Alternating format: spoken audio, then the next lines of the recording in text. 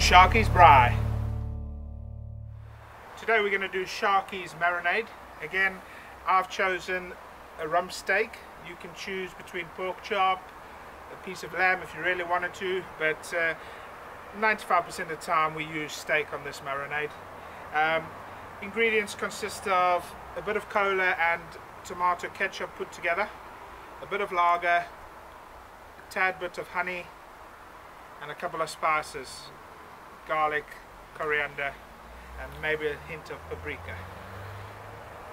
Right, so what we do again, we start with the container. Just get the knife out of the way. I've already mixed it. This is about a can of cola with about 2 tablespoons of ketchup. We'll just put that in a bowl. About 150 ml worth of lager. Just add it all together in a bowl. I have got a bit of honey just for a bit of sweetness. Put two teaspoons full in the mixture. Just mix that in. Get that all mixed in. We'll go a teaspoon of coriander, dried coriander. A tad bit of salt just for a bit of love. And about just a tip of paprika. Mix that all in. Get that all mixed in.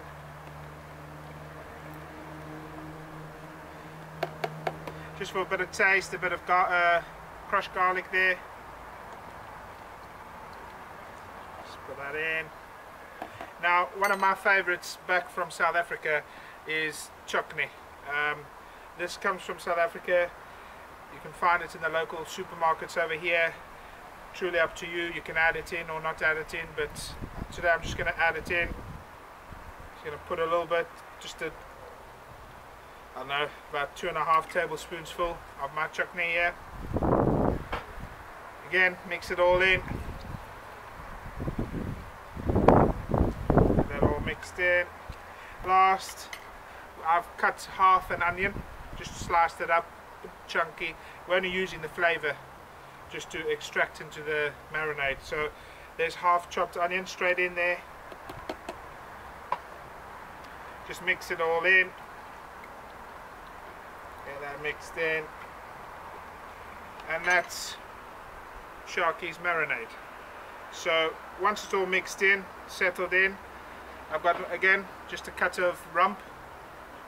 All I'm going to do is take it straight in there into the container with the marinade, let it rest inside the marinade, let all the flavours infuse into the meat there, and that's basically it. What we'll do is just cover it over, leave it again for about half an hour to an hour depending on when you're ready to braai. Some people like to leave it overnight, but that's truly up to them. For us it's straightforward, half an hour should be fine in there, and then we'll just leave it to rest, and that's Sharky's Marinade. Okay, now it's time to put the Sharky's marinated steak on the braai. So I've got it here on the side. Just going to pull it straight out the marinade. It's been marinating for a while. Just excess onions off. Take it straight onto the grill. Hear that sizzle, and that's perfect.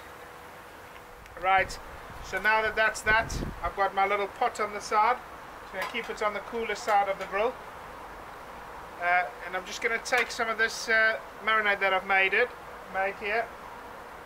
Just put it straight into the pot on the grill, just to heat up.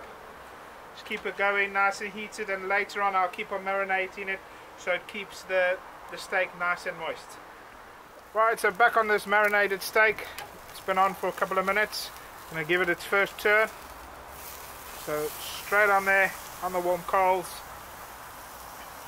So now that we see that we're cooking on well, just get my basting tool, get this nice heated marinade, and just going to baste it a little bit just to keep the moisture in the meat. So we don't dry it out, cook it slowly, just keep it nice and moist. Now that the Sharky's marinated steak is about medium rare at the moment, I'm going to take it off the grill. just perfect for me.